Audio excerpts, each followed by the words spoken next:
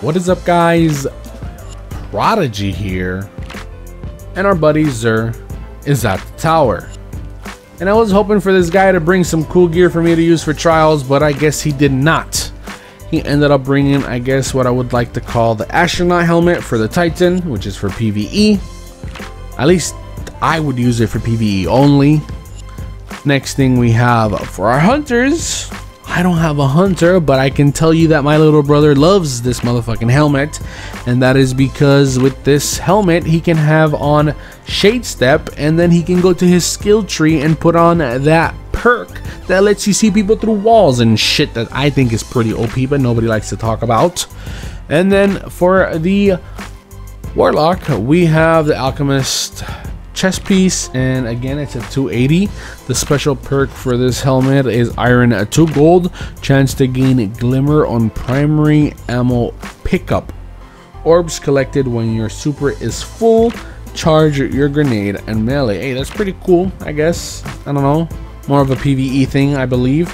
Then you have increased strength, increased intellect, heavy ammo, pretty cool for PvE. Special ammo, which they kind of, I thought they took out the game, but I guess not. Special ammo is pretty cool because it gives you ammo for everything.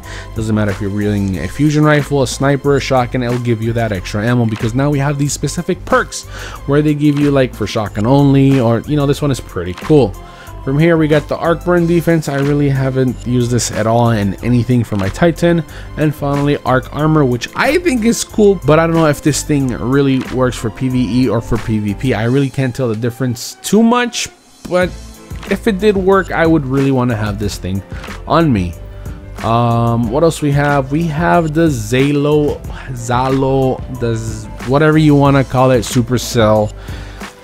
And me, the weapon, I don't use it, I don't like it, but I have a buddy of mine that he plays with me all the time, and he swears by it. He likes it for PvP, he likes it for PvE, and he rather use this weapon over the Touch of Malice even for Oryx.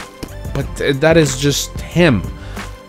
I look at this weapon, I see the stats, I see it as a pea shooter, and that is why I don't use it. But my buddy loves it. I don't know, man, this is a choice, I guess you would say. You look at the perks, look at the stuff, and if you want to buy it, you buy it. I think the only reason he likes it, I don't know, it's because it looks like an AK to him, and he's just, you know, he's coming over from Call of Duty, and that is his thing. But I don't know, it's a decent weapon, you know, if you're using it at the right place at the right time. And it's definitely a weapon you want to own, because it's one of the only primary weapons within arc burn, and this one has arc, so definitely purchase it if you have the extra coins. But I don't know, I really wouldn't be in a hurry. But if, again, this is just, again, I don't use, but if you want to buy it, you know. And then you have Legacy Engrams. This is only if you're trying to get old special exotics for your blueprints, or just to own. But this is going to give you only old weapons that you won't be able to infuse, weapons that will have a low light, and weapons that you just want to unlock on your blueprint. We have Plasma Drive, we have Void Drive. I think I want the Void. I don't know, I'll probably buy both of these. Let me go ahead and buy. Actually, you know what, I'm short on exchange coins, I'm gonna hold on. We have some heavy ammo. I can buy these from Varkas. And we have these and these. I've been using these. I've been rolling some of the trials gear that I'm going to be using. So if you guys want to roll some of your exotics, I would grab some of these, and I'm going to buy some of these. Anyways, guys, this is really it for this video. I really haven't done a Zer video in a while. Hopefully you guys did enjoy. If you can, please leave a like. If you're new to the channel, make sure you subscribe, and I'll see you guys later. Peace.